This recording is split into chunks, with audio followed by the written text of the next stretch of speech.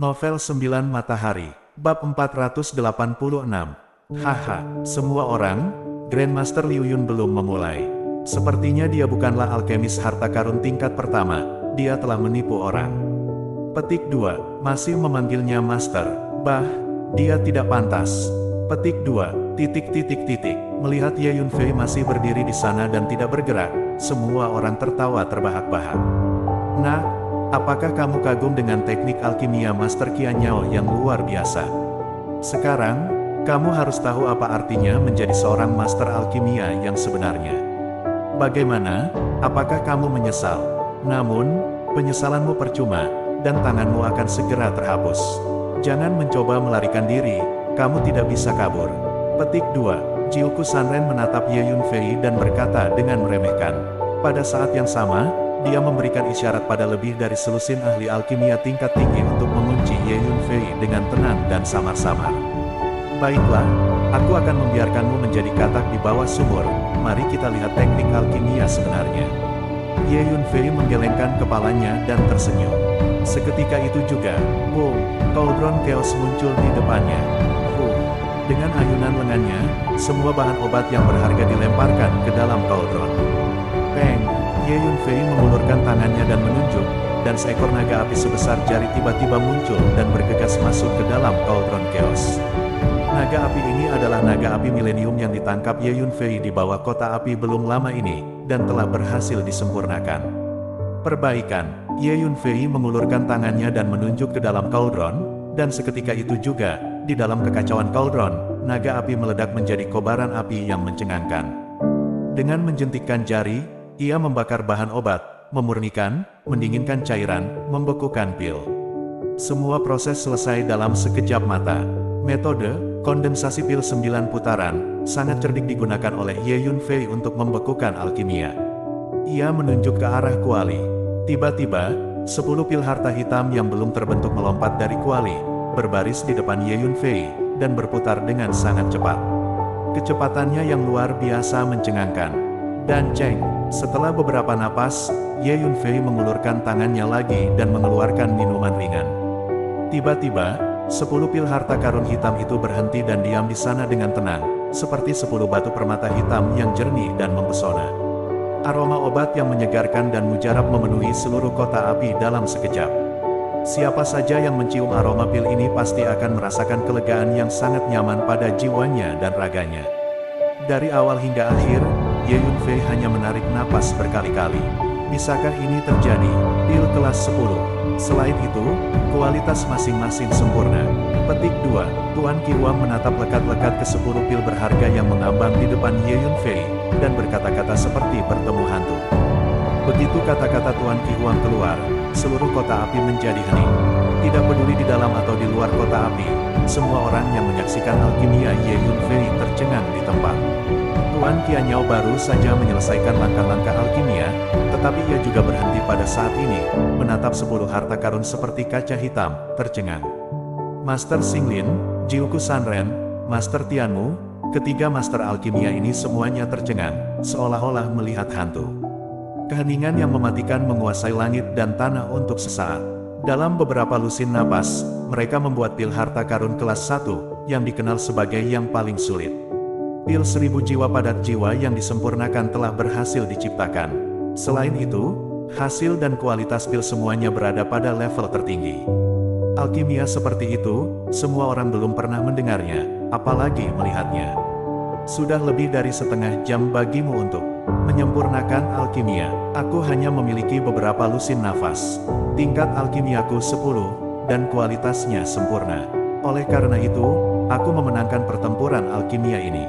Dalam tatapan yang mengejutkan, Ye Yunfei meletakkan tangannya di belakang, menatap Master Qianyao dengan tenang, dan berkata dengan tenang. Tidak, ini benar-benar tidak mungkin.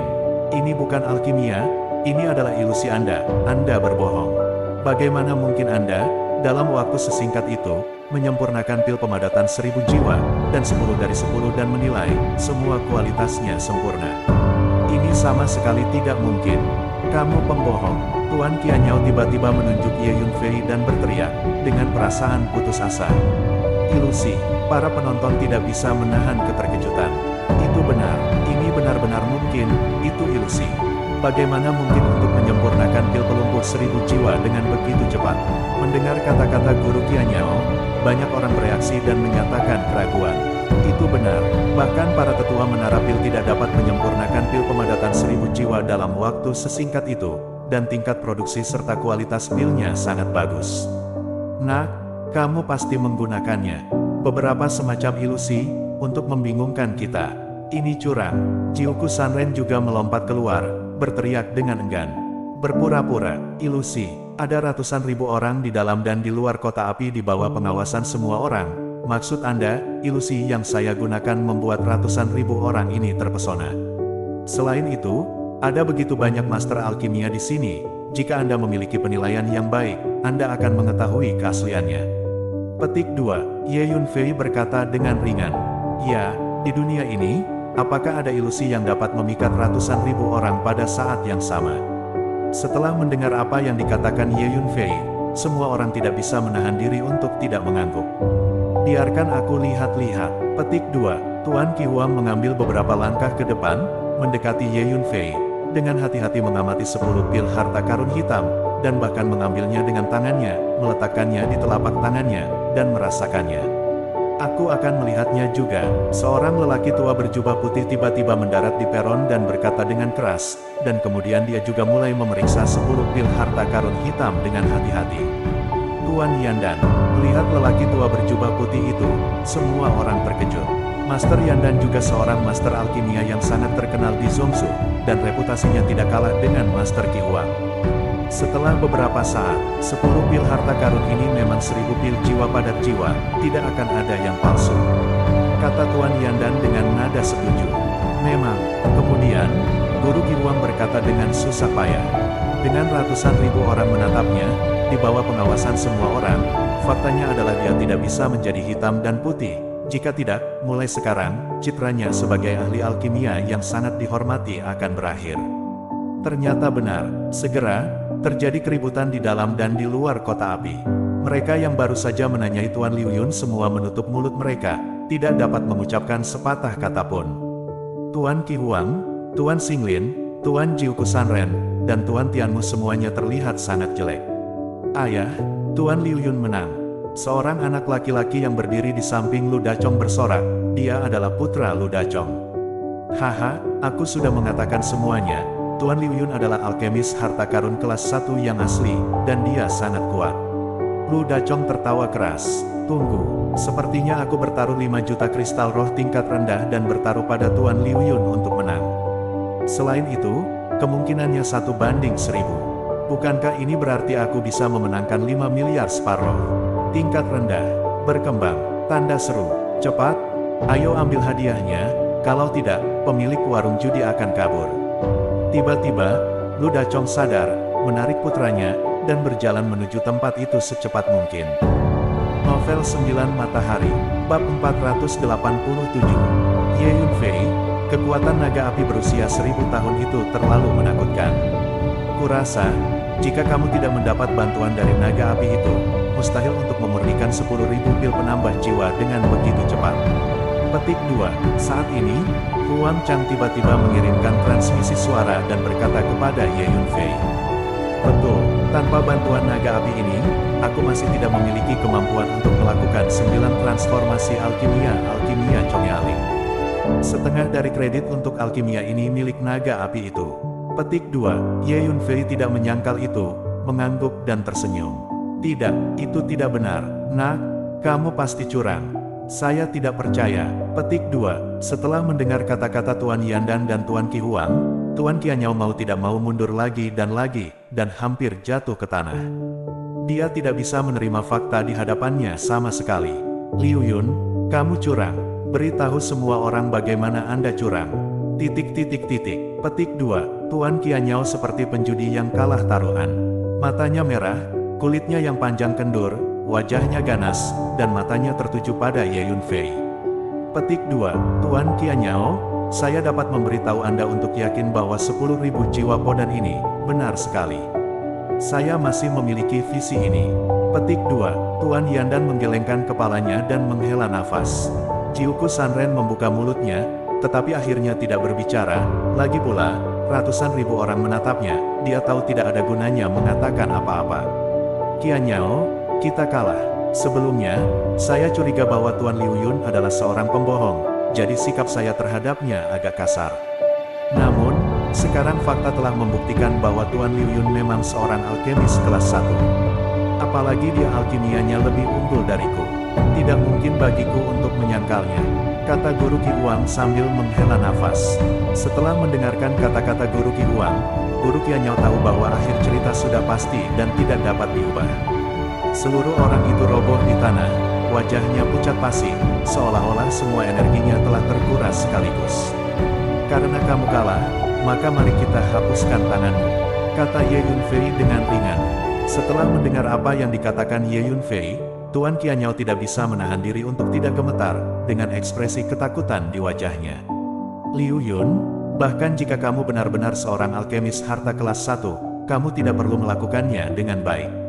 Mulai sekarang, semua orang akan berasal dari dunia alkimia, dan kamu tidak dapat melihat mereka ketika kamu melihat ke atas, dan lihat mereka ketika kamu melihat ke bawah. Tidak perlu membuatnya begitu kaku. Masalah besar, Qianyao sudah cukup bagi Tuan untuk membayarmu kompensasi. Jiuku Sanren memarahi. Tuan Liu Yun, sebelumnya, itu memang salah kami, jadi kami tidak boleh meremehkanmu.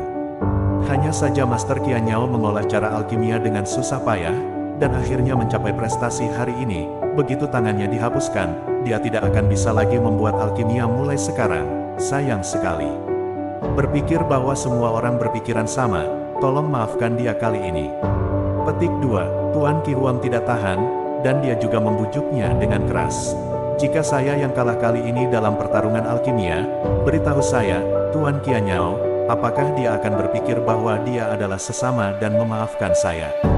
Petik 2, Ye Yunfei melirik Master Qi Huang, bertanya dengan senyum yang bukan senyuman. Ini, Master Qi Huang tidak tahu bagaimana menjawabnya. Tentu saja dia tahu bahwa jika Master Qianyao memenangkan pertempuran alkimia ini, dia akan pasti tidak melepaskan yang di depannya Tuan Liu Yun.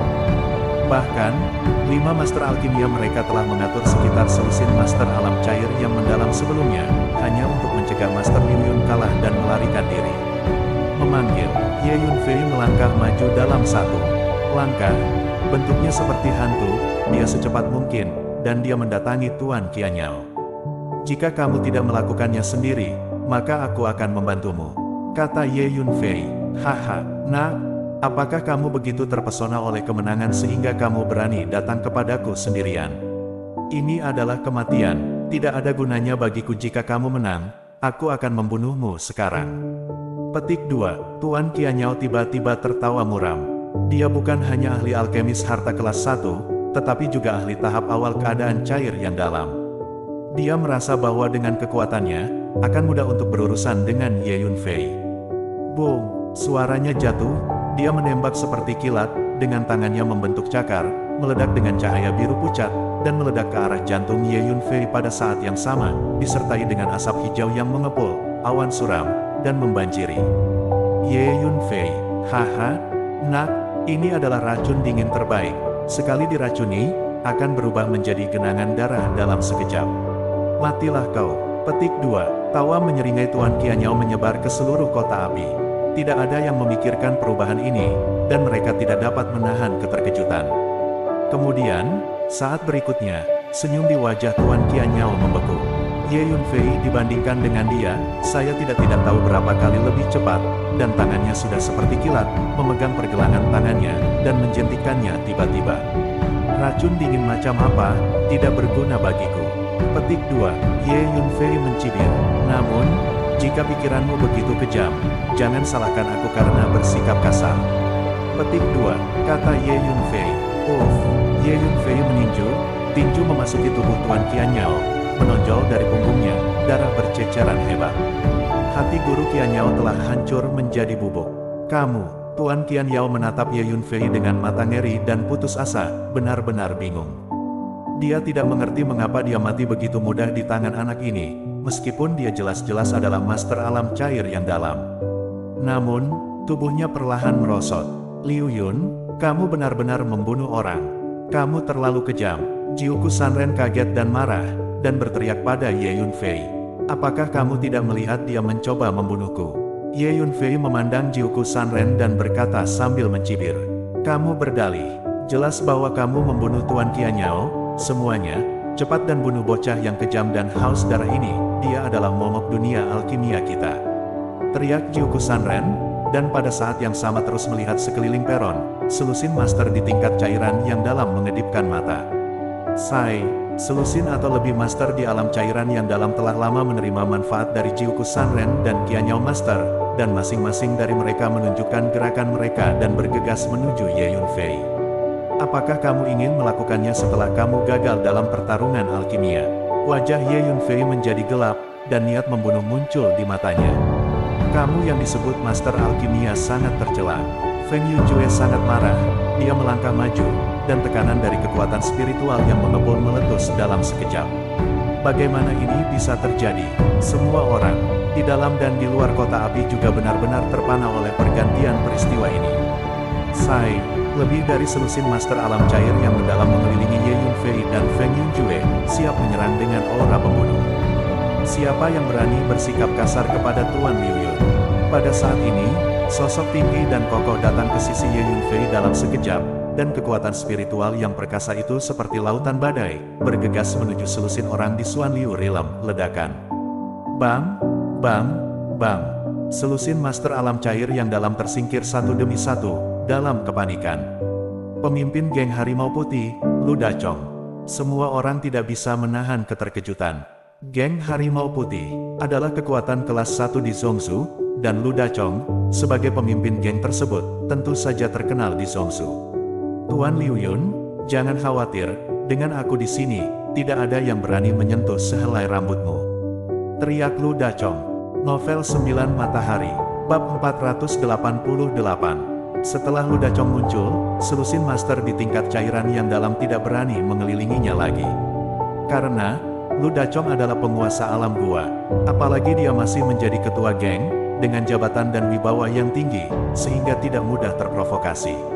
Agak tidak tahu malu, Tuan Liu Yun yang memenangkan pertarungan alkimia, tetapi mereka sebenarnya ingin melakukannya. Jelas Tuan Qianyao yang melakukan pembunuhan lebih dulu. Pada saat ini, di antara para penonton, banyak orang yang telah meminta pil dari Guru Liu Yun dan menerima manfaat dari Guru Liu Yun mulai berdiskusi dengan tenang dan mendukung Guru Liu Yun. Bahkan mereka yang tidak disukai oleh Tuan Liu Yun dapat mengetahui bahwa Tuan Qianyao lah yang mengambil inisiatif untuk membunuh dan membuat kesalahan terlebih dahulu. Terlebih lagi, alkimia dan taumaturgi yang dilakukan oleh Master Liu Yun barusan membuat banyak prajurit kagum. Dukung Tuan Liu Yun. Tiba-tiba, seseorang berteriak, dukung Guru Liu Yun. Tiba-tiba, banyak orang mengikuti. Pada akhirnya, terdengar suara gemuruh di dalam dan di luar Huosheng, semuanya mendukung Guru Liu Yun. Bagaimanapun, meskipun Master Qianyao adalah Master Alkimia veteran, tetapi baru-baru ini, Master Liu Yun telah menyempurnakan alkimia secara luas untuk orang lain, dan reputasinya menjadi lebih terkenal dan lebih populer. Dalam situasi ini, bahkan Ye Yun Fei sedikit terkejut. Tuan Liu Yun, lihat, semua orang mendukungmu. Lu Dachong sangat gembira. Ekspresi Jiuku Sanren sangat jelek. Melihat situasinya tidak berjalan dengan baik, selusin atau lebih master pada tingkat cairan yang dalam yang akan menyerang Li Yunfei barusan diam-diam menggerakkan tubuh mereka dan menghilang. Ayo pergi sepenuhnya, ayo pergi. Di peron, Tuan Qiwang menghela nafas pelan, berbalik dan pergi. Dia tahu bahwa jika dia terus tinggal di sini, dia hanya akan mempermalukan dirinya sendiri. Segera, Tuan Tianmu, Tuan Xinglin, dan Jiuku Sanren semuanya pergi karena malu. Tuan Qianyao kalah telak, bagaimana mungkin 4 ahli alkimia lainnya berani menantang Ye Yunfei. Pertempuran alkimia ini telah berakhir. Segera, pamor Master Liu Yun menyebar dengan cepat.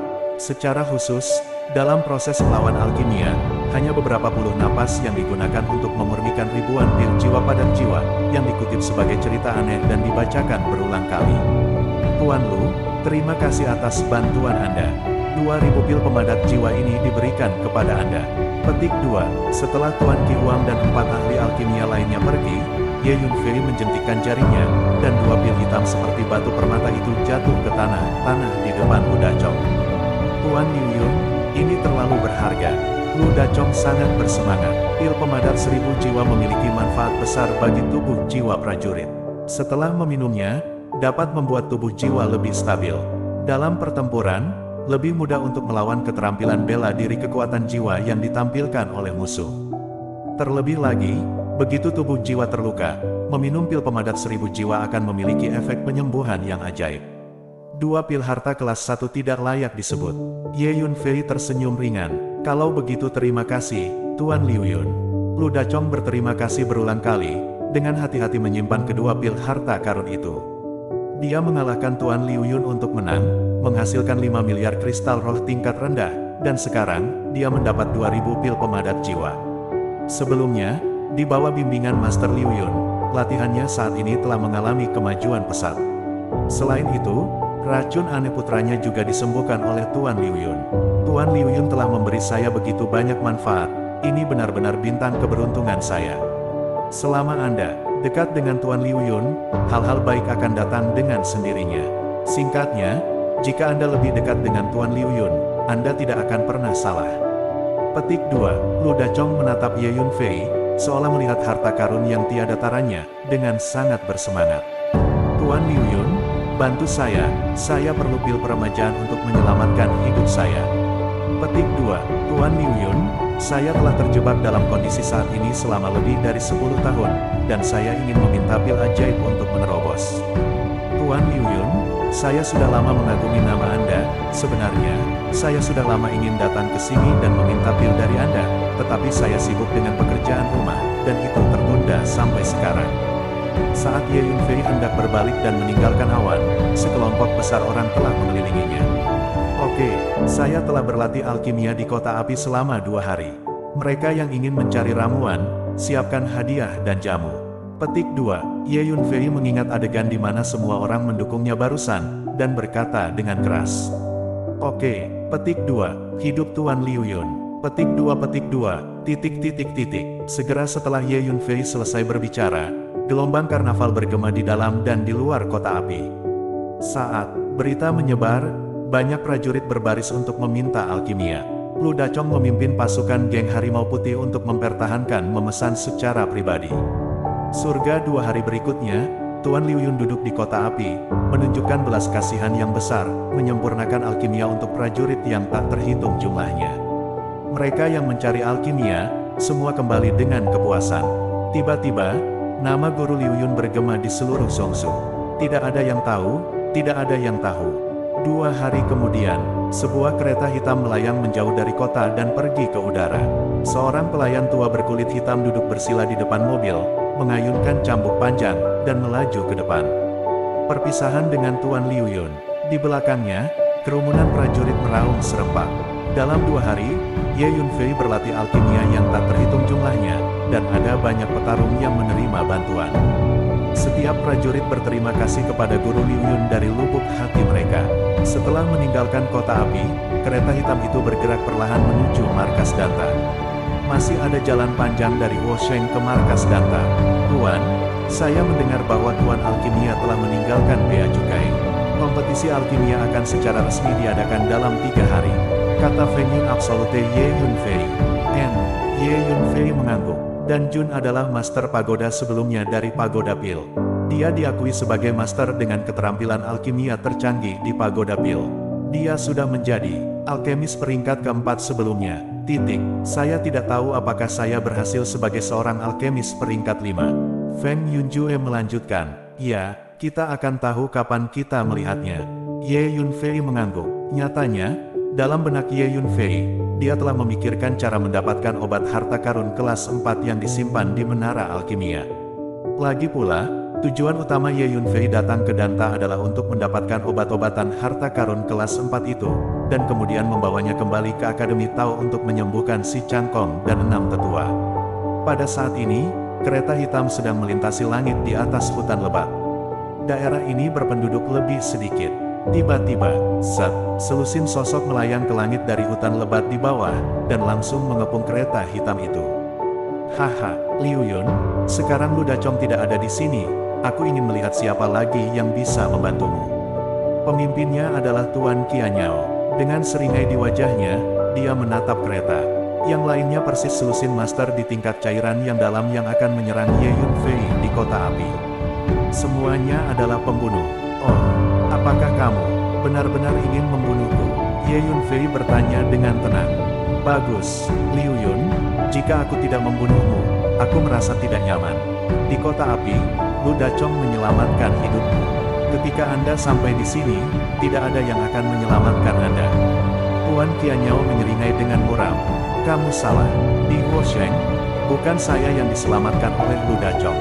Andalah yang diselamatkan oleh Lu Dacong. Jika bukan karena Lu Dacong, Anda tidak akan memiliki kesempatan untuk bertahan sampai sekarang. Tanpa diduga, Anda berani datang ke sini untuk mati. Petik 2, Ye Yunfei berkata dengan ringan. Novel 9 Matahari, bab 489. Kata-kata Ye Yunfei membuat Grandmaster Qianyao dan lebih dari selusin master dari keadaan cair yang dalam tertegun di tempat. Seorang anak yang hanya memiliki kekuatan alam Yuanzu, dikelilingi oleh lebih dari selusin master alam cairan mendalam, sebenarnya sangat keras kepala. Itu sangat gila dan sombong sekali.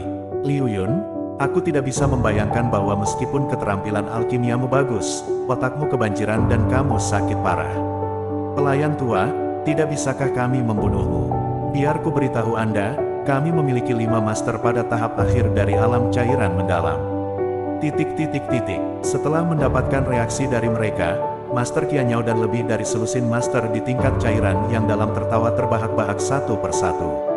Baiklah, jangan buang-buang waktu, mari datang dan mati, kata Ye Yunfei dengan tidak sabar. Tuan, biarkan saya menangani mereka, kata Feng Yunjue sambil berdiri. Tidak perlu, mereka banyak dan kuat, dan kamu tidak sebanding dengan mereka. Aku akan membunuh mereka, kata Ye Yunfei. Sombong, lebih dari selusin master cairan yang sangat dalam, mendengar Ye Yunfei sangat membenci mereka, sangat marah sehingga ketiga mayat itu marah. Mereka tidak pernah diprovokasi oleh semut di negara bangunan Yuan seperti ini sebelumnya. Wah, kamu berbicara begitu keras, jadi ayolah, biarkan aku melihat bagaimana kamu bisa membunuh kami. Seorang master alam cairan mendalam tingkat menengah melangkah maju, seperti meteor yang mengejar bulan, langsung datang ke arahnya, dan berteriak dengan keras. Setelah mendengar apa yang Ye Yunfei katakan, Feng Yunjue kembali duduk bersila di depan gerbong. Mengenai perintah Ye Yunfei, dia hanya tahu bagaimana melaksanakannya. Oke, kalau begitu kamu harus berhati-hati, bagaimana aku akan membunuhmu. Ye Yunfei melangkah keluar dari kereta, meletakkan tangannya di belakang, dan berkata dengan dingin. Bocah bodoh, pergilah ke neraka. Melihat penampilan Ye Yunfei sebagai dewa tua, ahli tingkat menengah Suanya Rilem tidak tahan lagi, meraung keras, dan tiba-tiba menembak lebih dulu. Telapak tangan kanannya mencengkeram Ye Yunfei secara langsung. Boom, 5 jari tangan kanannya terus membesar, seperti 5 gunung suci yang dikelilingi guntur yang mencengangkan, menekan ke arah Ye Yunfei. Serangkaian petir mengamuk lahir dari udara tipis, seperti naga dan ular, menari di udara, dengan kekuatan yang mencengangkan. Rupanya, orang ini memiliki keterampilan elemen guntur dalam kultivasinya, dan kekuatannya tidak lemah. Haha, nak, ingat, orang yang membunuhmu adalah Lei Qixi. Penguasa tahap tengah alam cairan mendalam menunjukkan kesenangan mesum di wajahnya, seolah-olah membunuh seseorang adalah hal yang sangat menarik baginya. Ye Yunfei tidak bergerak dalam gelombang, dan bergerak maju dengan satu kepalan tangan, terlihat tenang dan berangin, tanpa jejak kembang api. Ledakan, tinju Ye Yunfei bertabrakan dengan 5 jari ahli alam cairan mendalam tingkat menengah. Tengah, 5 jari master di tahap tengah kondisi cairan yang dalam langsung hancur berkeping-keping, lalu lengannya, bahu kanan, bagian kanan tubuhnya, dan akhirnya, seluruh tubuhnya hancur berkeping-keping satu demi satu. Seluruh orang berubah menjadi awan kabut darah. Seluruh proses tampak sangat mulus, tanpa hambatan apapun. Faktanya, kekuatan fisik komprehensif Ye Yunfei saat ini telah mencapai 20 juta kati. Bahkan di tahap akhir alam cairan mendalam, itu bisa dihancurkan dengan satu pukulan. Membunuh alam cairan mendalam tingkat menengah tidak jauh berbeda dengan menelan lalat. Apa, Master Qianyao dan para master lain dari alam cair yang dalam tertegun? Memanggil, tubuh Ye Yunfei tiba-tiba menghilang. Saat berikutnya, seperti hantu, muncul di depan. Alam suanya tahap akhir, sekarang giliranmu untuk mati. Ye Yun Fei tersenyum ringan. Begitu suara itu jatuh, dia meninju ke depan lagi. Itu terlihat sangat sederhana, tanpa gerakan seni bela diri. Ini hanyalah 20 juta kati kekuatan fisik. Nah, kamu mencari kematian. Tahap akhir suanya Rilem meraung dengan marah, dan jauh di lubuk hatinya, rasa krisis yang mendalam benar-benar muncul. Namun, dia tidak percaya bahwa anak laki-laki di depannya, yang dengan jelas memancarkan fluktuasi kekuatan spiritual di tahap tengah alam Suyuan, bisa menjadi lawannya. Ledakan, dia juga meninju Ye Yun Fei dengan tinju, dan jejak tinju besar bergemuruh dan menghancurkan Ye Yun Fei. Kekuatan tinju itu luar biasa, dan ada konsepsi artistik yang menakutkan untuk menghancurkan langit. Ledakan, tinju kedua belah pihak bertabrakan bersama. Engah, tinju pada tahap akhir dari kondisi cairan yang dalam langsung hancur berkeping-keping. Tinju Ye Yun Fei terus maju, tak terbendung. Engah, pada akhirnya, tidak peduli bagaimana dia mencoba yang terbaik untuk mempertahankan diri di tahap akhir alam cairan mendalam, dia masih dihancurkan oleh pukulan, dan seluruh tubuhnya berubah menjadi awan kabut darah. Bagaimana mungkin, master yang tersisa dari keadaan cair yang dalam benar-benar panik. Mereka tidak dapat memahami kekuatan tempur yang ditampilkan Ye Yun Fei. Di tahap tengah alam Suanyai, satu gerakan langsung membunuh, dan di tahap akhir alam Suanyai, itu masih merupakan pembunuhan instan satu pukulan. Memanggil, Ye Yun Fei mengaktifkan jubah bayangan langit, dan kecepatannya 10 kali lebih cepat, yang luar biasa cepat. Dalam waktu singkat, dia datang ke depan seseorang yang berada di tahap awal alam cairan mendalam. Dia menamparnya dengan tamparan. Engah, pada tahap awal keadaan cair yang dalam, tanpa perlawanan apapun, dia dipukuli menjadi awan kabut darah. Hei, mari kita lakukan bersama. Jangan beri dia kesempatan lagi untuk mengalahkan mereka satu persatu.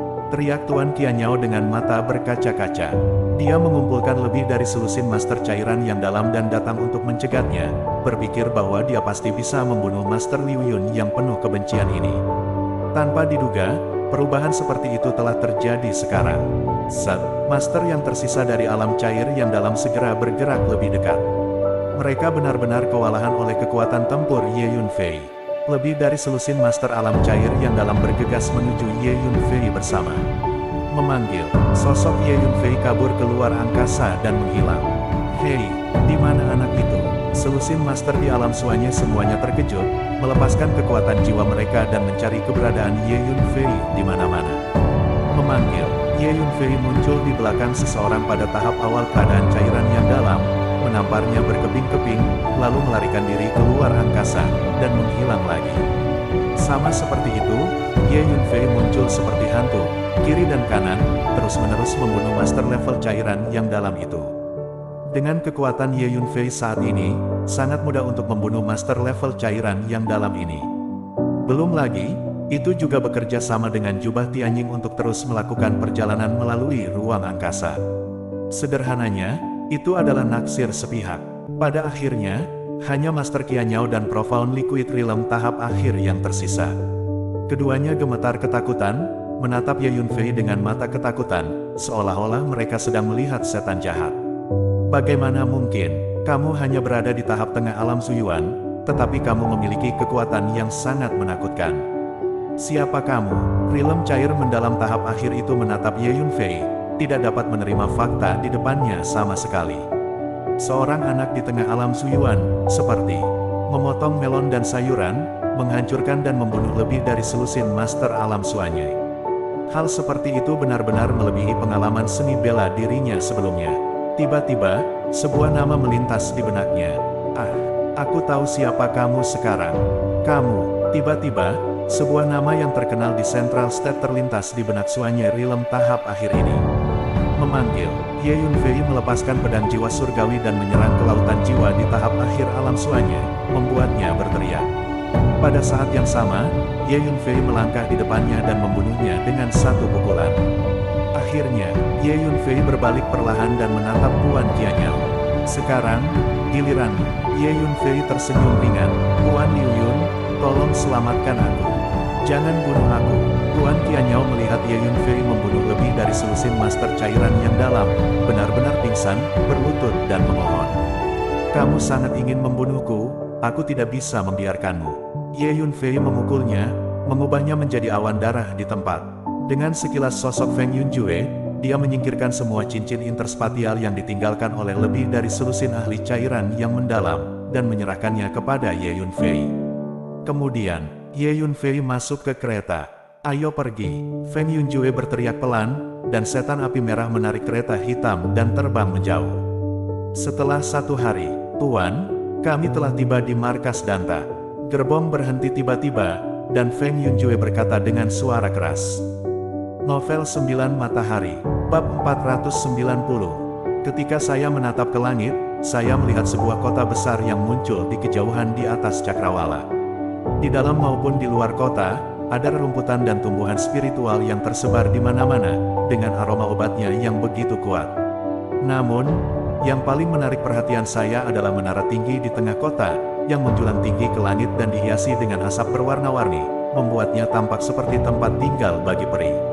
Menara itu adalah Pil Tower, atau yang juga dikenal sebagai kantor pusat kota Pil, kata Feng Yunjue sambil menunjuk ke arah menara tersebut kepada Ye Yunfei. Ye Yunfei mengangguk dalam persetujuan. "Baiklah, mari kita masuk ke kota dan cari tempat tinggal," ujar Feng Yunjue. "Baiklah," sahut Ye Yunfei. Mereka pun pergi ke kota Pil dan mencari hotel untuk menginap. Kota ini benar-benar pantas menjadi markas Pil Pagoda, karena di setiap jalan dan gang, banyak terdapat toko obat mujarab dan berbagai toko yang berkaitan dengan alkimia. Tidak hanya itu, terdapat pula banyak pedagang keliling yang menjual berbagai macam obat mujarab di sepanjang jalan yang ramai. Ye Yunfei membawa Feng Yunjue bersamanya dan mereka mulai berkeliling di sekitar Pil City. Setiap kali Ye Yunfei melihat toko obat mujarab, ia akan masuk dan membeli semua obat mujarab dan barang berharga yang ia sukai. Sejak beberapa waktu yang lalu, Ye Yunfei telah membuat banyak ramuan dan mengumpulkan banyak kekayaan. "Kita sebaiknya pergi ke Lingzhen Square," kata Ye Yunfei saat mereka tiba di sebuah toko obat mujarab 9 lantai yang fasadnya dihiasi dengan indah dan menatap papan nama toko.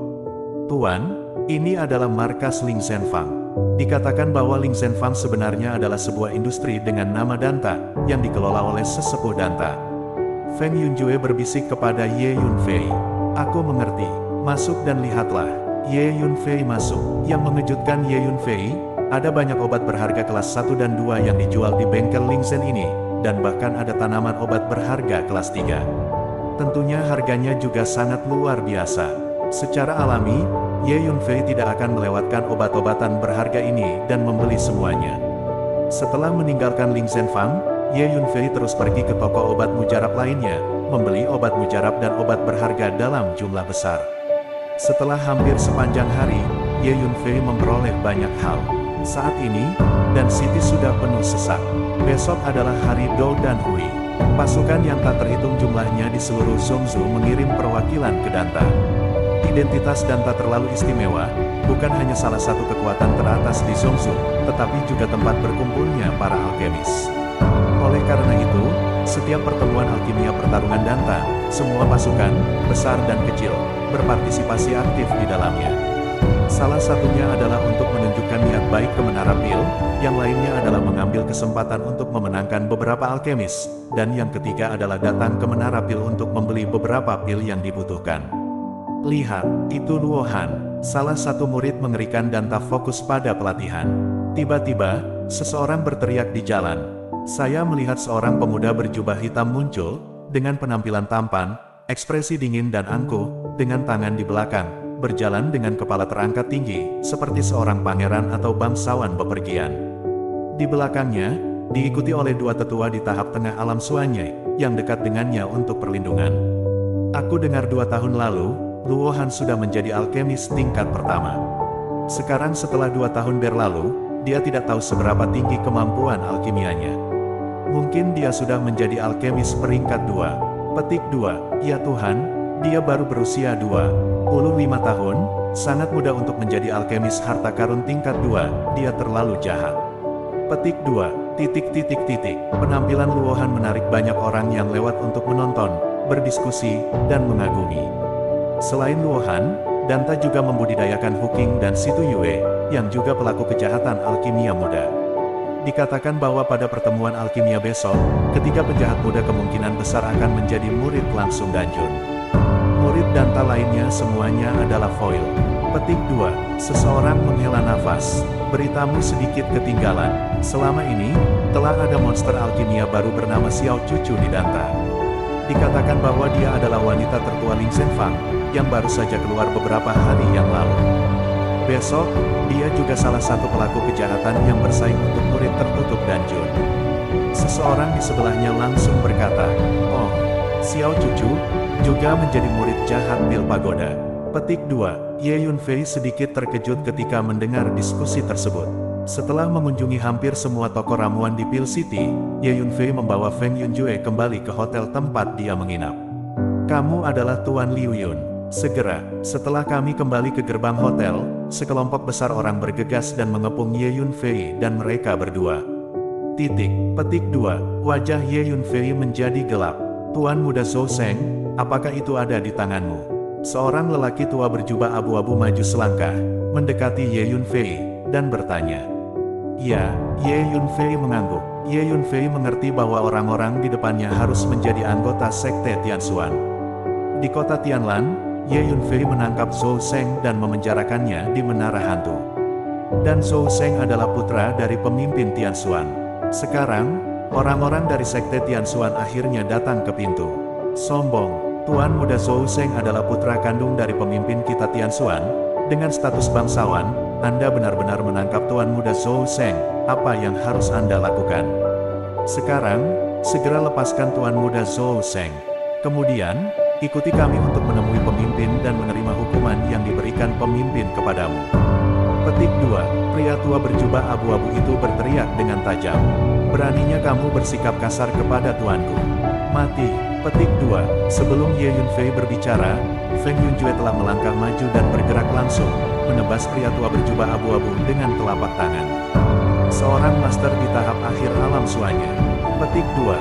Pria tua berjubah abu-abu tidak bisa tidak mengubah wajahnya, karena dia sendiri juga merupakan kekuatan tahap akhir dari keadaan cair misterius. Pria tua berjubah abu-abu itu bergerak dan bertarung dengan Feng Yunjue. Feng Yunjue berasal dari keluarga Feng Yun, kekuatan teratas di Zhongzhou, dan kekuatan tempurnya secara alami sangat kuat. Pria tua berjubah abu-abu itu terkejut saat mengetahui bahwa dia bukan tandingan pelayan tua di depannya, dan terpaksa terus mundur. Pertarungan antara dua penguasa tahap akhir dari keadaan cair yang dalam menyebabkan banyak kebisingan. Gempa bumi, suara energi besar yang jatuh dan menderu ditransmisikan jauh, dan bisa terdengar di seluruh Pil City. Ini dari sekte Tianxuan, dan Tuan Liu Yun. Orang-orang dari sekte Tianxuan sepertinya ingin berurusan dengan Tuan Liu Yun. Bahkan Penatua Liu dari sekte Tianxuan tidak bisa mengalahkannya. Segera, banyak orang yang penasaran berkumpul untuk menonton. Pria tua berjubah abu-abu yang bertarung sengit dengan Feng Yunjue, bermarga Liu, adalah sesepuh dari sekte Tianxuan. "Lakukan, tangkap anak itu." Petik 2. Penatua Liu dipaksa oleh Feng Yunjue untuk terus mundur, terkejut dan marah, dan meraung. Segera, pria dan kuda sekte Tianxuan lainnya mengepung Ye Yunfei dengan agresif, ingin menyerang Ye Yunfei. Boom! Tiba-tiba, sosok tinggi dan perkasa datang, langit dan mendarat di samping Ye Yunfei. "Lu Dachong, siapa yang berani menyentuh bahkan setengah helai rambut Tuan Liu Yun?" Lu Dachong meraung marah. Boom! Kekuatan spiritual yang kuat mengalir keluar dari tubuhnya, dan langsung melemparkan murid-murid Tianxuan yang ingin melakukan sesuatu pada Ye Yunfei ke udara, berteriak dan meratap. "Tuan Liu Yun, jangan khawatir, dengan aku di sini, tidak ada yang berani melakukan apapun padamu," kata Lu Dachong kepada Ye Yunfei. Dia datang ke Danceng untuk berpartisipasi dalam pertemuan alkimia besok. Tanpa diduga, dia bertemu Ye Yunfei lagi. "Terima kasih banyak." Ye Yunfei memandang Lu Dachong di depannya, sedikit terdiam. Ye Yunfei tiba-tiba menemukan bahwa selama ini, dia sepertinya bertemu Lu Dachong kemanapun dia pergi. Bersambung.